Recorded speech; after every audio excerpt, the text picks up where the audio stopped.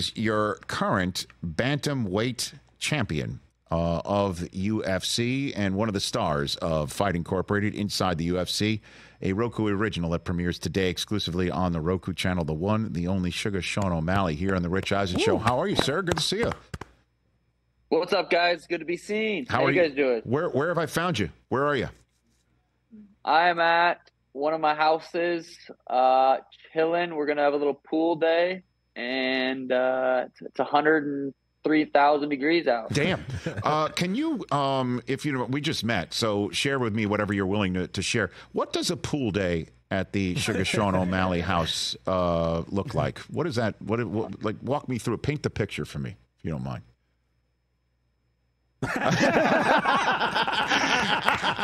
How old is she? How old is she? How old is she? How old is your daughter? She's 3, so she's gonna have a couple of her little friends come up, and we're gonna have a little, sit in the pool for a little bit, and then do a little barbecue. Yeah. Are you grilling? Are you the one grilling? Are you at the grill? It's a new little hobby I picked up, grilling some steaks. I used to hate cooking, and recently, I'd say for about a year, I've been enjoying whipping up some steaks. Okay. So could you get a contract in the grilling contender series? Can you do that? I am a low-level white belt at cooking, I would say. So I don't think so. I use a meat thermometer, a little Bluetooth meat thermometer. So, I mean, I don't mess it up too bad. I enjoy the way it tastes, So it's I could improve. Okay, but it's pretty good. I understand. So there's a ceiling, and you haven't reached your ceiling on that yet. So no. Have you reached your ceiling in UFC inside the octagon, Sean? Definitely not. I feel like I'm improving every week. I'm continuing to get better at every aspect of fighting, and I'm 29 right now. I feel like I'm almost in my prime, and I still feel like there's plenty of room to grow. When did you realize you could do this, that you were good at this? When I was 16, naturally was just like a really good kickboxer. I feel like fighting came very natural to me. I've always looked at it as more of a sport than like a fight, more like it is a violent sport, but I've always kind of approached it as more of a chess game, to where it's like, move versus move, skill versus skill, rather than like I just, don't get me wrong, that last fight against Cheeto, I love inflicting damage on him. The dude's a dork, but for the most part, it's more of a game sport to me.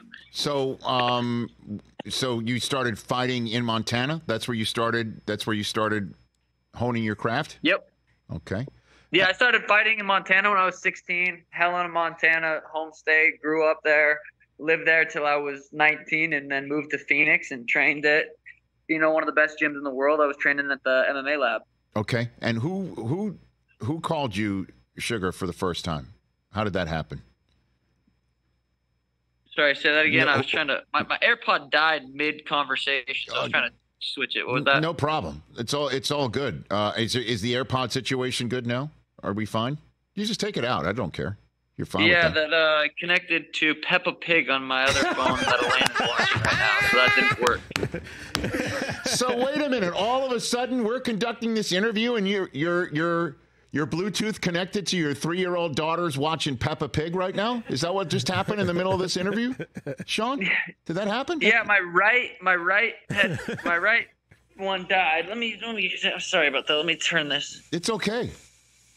This is not my bad. That's my bad. It's all good. This is great. No, you have no idea. It's been a while. My daughter is 10 now, so it's been a while since I've watched Peppa Pig, but I know exactly what your daughter's locked into right now, brother. I know it. Yeah, I got the AirPod in. We're cooking on it. I don't know what the battery life is, but we're ready about that. It's actually better without it in, to be honest with you. I don't know if that works for you. Ooh. You there, Sean? It's what? It's better with it out. Yeah, it's better with it out. There you go. That works for me. There you go. Very, very quiet volume's turned all the way up. I don't mind it. Honestly, it's been a long time since I've watched Peppa Pig. But here's the one thing, Sean. I don't like it. Here's the one thing. Not my favorite show. Who's your least favorite opponent? Who's the one that you like inflicting damage on the most, for instance? It was Cheeto. You know, Okay. I liked beating him up, especially with the first fight, how it played out, and everyone thought he was better than me, and I knew skill for skill, I was just the better fighter, and I had to live with that for 3.5 years. So once the time rolled around that I got to really, you know, put my hands on him, it felt good. Right. I feel like I'm going to enjoy putting my hands on Marab, who's next as well. Okay. He's been talking a lot, you know, and I'm excited for that one. Yeah, because for me, in terms of kids' cartoon characters, Caillou is my Cheeto. I would want to inflict as much damage on Caillou as I possibly can. Your daughter's not watching Caillou, is she, Sean? I don't think so. I'm not familiar with that one, so I don't think she's watched that one. Just let me do you that favor. If you ever see her watching Caillou, we submit his ass. Okay, can you do that, Sean. please? I'm helping 100%. You. I'm helping. She's on a frozen kick right now. Oh, that's fine. It's frozen on repeat. That's good. You know, that's out. By the way, I would pay to hear you sing "Let It Go" in a million. A lot of people would. I think a lot of people would. I think that would raise a ton of money for charity, brother. that is for sure. What do you envision? Like, what's your vision of success? Ultimate success for you? You know, one thing I've always been talking about before I even got in the UFC was I wanted to be a pay-per-view star. I'm a huge fan of Conor, Floyd. Those guys are pay-per-view legends, and you know, I would like to. It's hard now today. Like, people can stream pay-per-view so much easier, and it's like, you know, a lot different. But I would like to be known as like the pay-per-view king, pay-per-view star. So, like, that's the goal. Have you spoken to Conor about that sort of thing? Have you connected with him on that? No, Conor threw some shots at me recently. I don't know. I think Conor knows that his time's coming and my time's, you know, now. So I think there might be a little jealousy there. He'd probably disagree.